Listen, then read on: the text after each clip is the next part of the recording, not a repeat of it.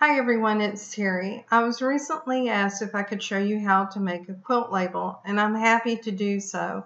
One of the things that I want to mention to you is quilt labels preserve the history of a quilt. And it's very important today, because quilts are stolen, to have a label attached to the quilt. And if it is sewn securely into the binding and stitched into the back of the quilt, and even if it is quilted, when the quilt is quilted, it prevents someone from taking something that took hours to complete, from stealing it and trying to act as if they own it. So let me tell you a little bit about quilt labels. One of the things that I recommend with a quilt label is you want to make sure you identify the purpose of the quilt. Like, I've made quilts for my husband. My first one was made 10 years ago, and it was a queen size quilt for his 50th birthday. And in that quilt, what I did is I named the name of the quilt pattern. It was an Eleanor Burns pattern. It was Victory Quilts. I have a little stitch design that is firework motif. And then in addition to that, I mentioned that the purpose of the quilt, it was to celebrate his 50th birthday. I had his name, my name. I pieced the quilt, so I showed that I pieced the quilt, and it was custom quilted by a local long arm artist, so her name's on it as well.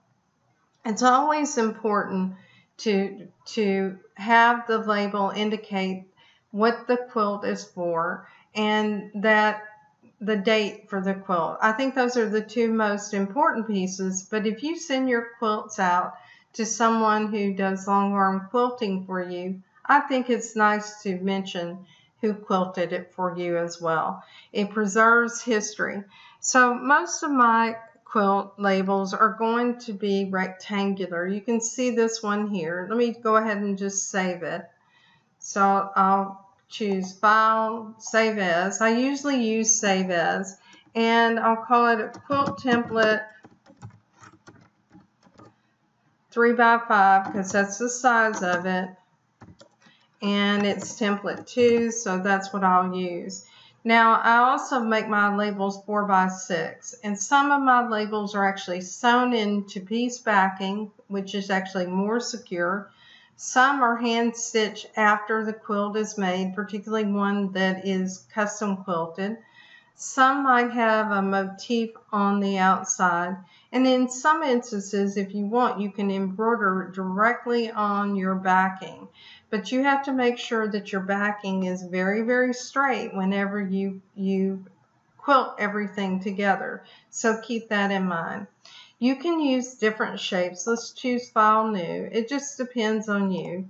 And what we'll do is, I typically use a rectangle, but you could use a heart, you could use any other shapes, but remember, you're trying to get words on this, so you want it to be large enough. And you also have to decide how you're going to stitch it on your quilt backing. If you're sewing it by hand, you may not want to use one of these shapes that is irregular. We're going to just use the shape that I typically use, which is a rectangle. So all I do is just drag the rectangle. I'm using a 5x7 hoop, and you can see it's already applied a Motif Stitch. I can go in, first of all, I want to make sure I size this by going to Home and Size, and I'll maintain the aspect ratio, and I do want it to be, I said 5x7 hoop, but I want this to be 3x5 or 4x6. Let's make it 4x6, so we need to enter the numbers the opposite direction because we rotated the hoop.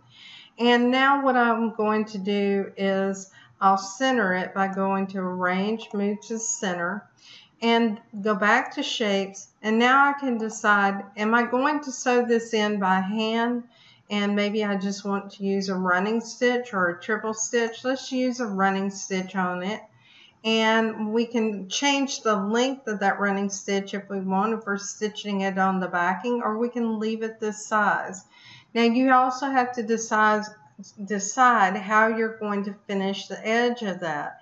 And one of the things that I oftentimes do is I'll cut out the piece of fabric slightly larger. I'll use some kind of fusible interfacing, stitch around the edges, turn it, and fuse it into place, and then I can stitch over it and embroider it. There are many ways you can do this. You can also use your line as a line for cut line so that you have something to cut it out, and then what you can do is you can fold the edges. There are a lot of ways to do this. So what we'll do is we'll leave the running stitch on here, and now what we're going to do is add some lettering. Now you can also add a design. Let's just say that we went to import, and this particular label is made for one of your quilt friends, and you want it to have a little motif. So let's just add this little quilt design in the upper corner. And now what we'll do is we're going to find a font. Now, one of the things that I like to do is I like to use light fonts. This is a personal preference. You can choose whatever you want. So let's just say that this is this quilt's name, and I'm making up a name, and I'll call it Flowers in the Garden. So that's the name of the quilt design. And what we'll do is we'll just go ahead and press enter. Now we can move this and we can resize it. Let's first move it and see how large it is before we resize it. And to move it, you need to have the crosshairs. And you notice that it's really too large to put up at the top. So we'll put it down below. And let's say that it is Flowers in the Garden. And what we'll do is we'll continue adding by clicking over here in the text box, and I'll press Control Enter. So it's Flowers in the Garden, and it was made in May 2019, and it was presented to, let's go ahead, presented to Joe Jones, and I'm making up all of this, and I'll press the Control Enter key, and made by Anna, and I need to remove the caps, Anna Jones.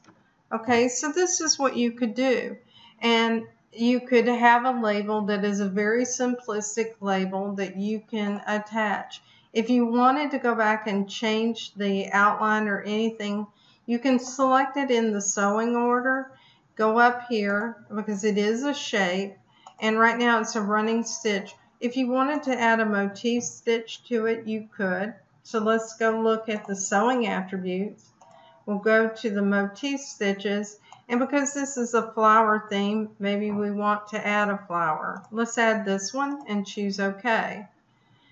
So now you have an idea how you can quickly make a quilt label. You understand the importance of quilt labels, and it's up to you as a designer to make a label that you like and to also adhere it to the back of the quilt the way you like to adhere it. I hope this information is helpful to you.